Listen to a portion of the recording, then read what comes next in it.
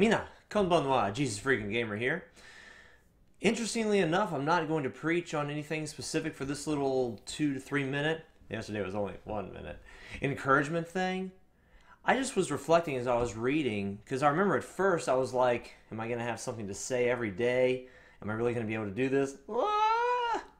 And then I thought to myself, wait a minute, I read the Bible every day. Getting something is as simple as taking something and extrapolating it out of the chapter that I'm reading.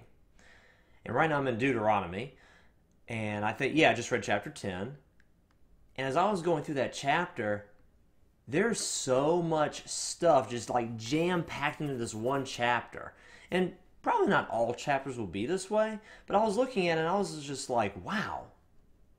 That was good. That was good English. Was just like, wow. The amount of material that was in that one chapter. Sermons for weeks.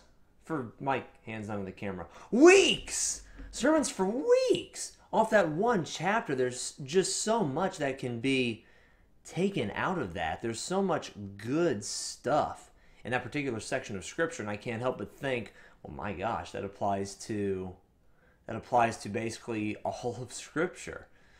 At least most of it.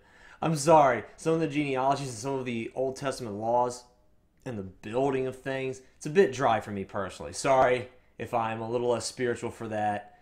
Being honest, I want to be completely honest on this channel, so I'm being honest, and I'm telling you some of it's a little dry for me, but that chapter and so much else in the Bible is so rich and so just jam-packed with good stuff for me, for you, for our spiritual growth and nurturing.